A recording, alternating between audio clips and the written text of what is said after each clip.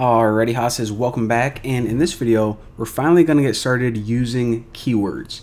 Now remember, a keyword, whenever I use that term, it's basically whatever a user searches for.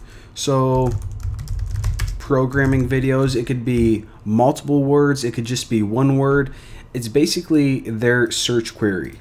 Now I say this because what Google does is whenever someone types in a search query, what's going to happen is it's going to go through its database and it's eventually going to get to your website, and it's going to look at all of the data it has for your website, and it's going to say, okay, was this term programming videos used a lot on their website?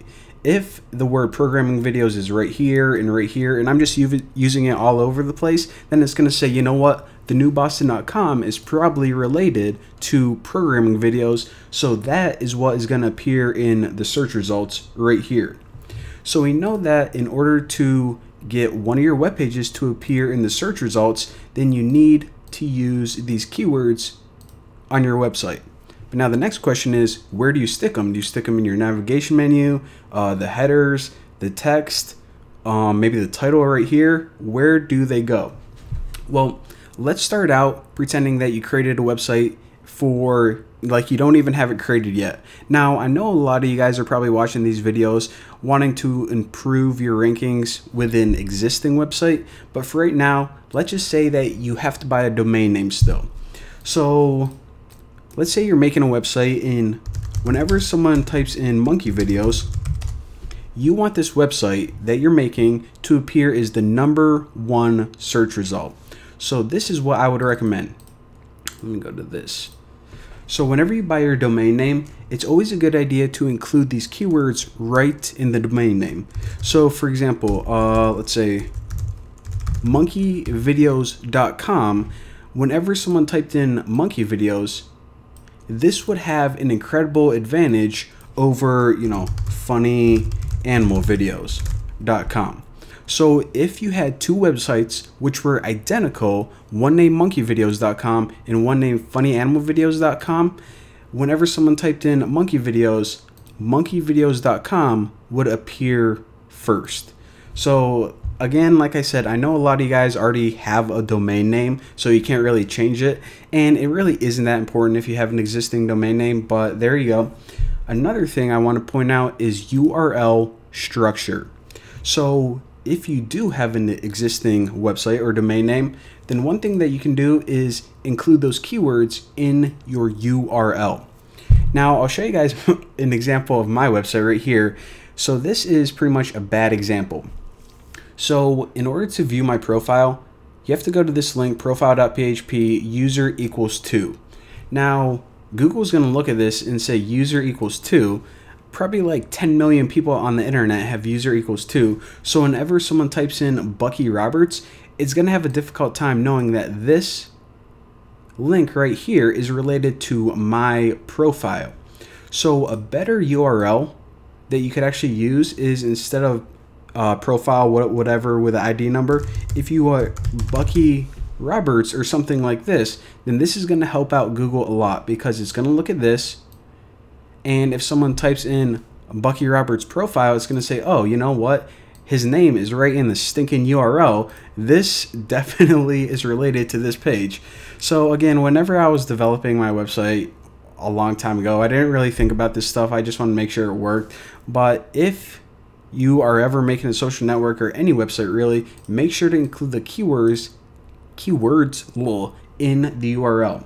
And you can actually probably see, let's say like a buy Panther Chameleon. All right. So whenever you look at search results, you see that we typed in buy Panther Chameleon. I don't even know what that is, a type of chameleon or something. You can see that it actually highlights the keywords whenever they appear in the URL. So this is pretty much Google telling you, hey, the reason that we're showing you this result is, first of all, we found the search term on their webpage right here, and also those keywords were in the URL. So we know that this is a ranking factor because, even though we don't know Google's formula, it's pretty much just slapping it in our face saying, dude, we're like bolding the words that are important right here. So, hey, this is how it works. So there you go. And another thing I want to point out is this. Let me refresh this page. All right. So it's not only the keywords that appear, but also the closer they are to your home directory. So this is my home directory right here without anything after it. Now, let's say that I wanted to make a profile page for all my users.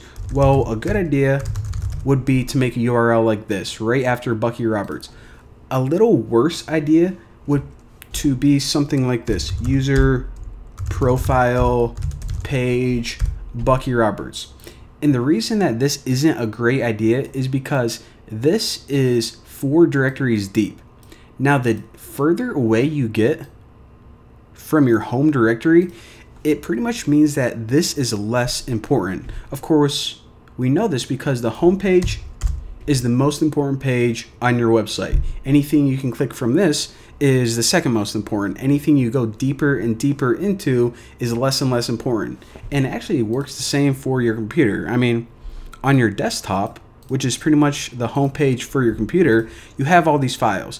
Now, if someone were just to go delete all the files in your desktop, it would suck. Those are your most important ones. However, once you start going into here and being, okay, so these are kind of important, I guess. What about something like Ava, out, production? I don't even know what's in here.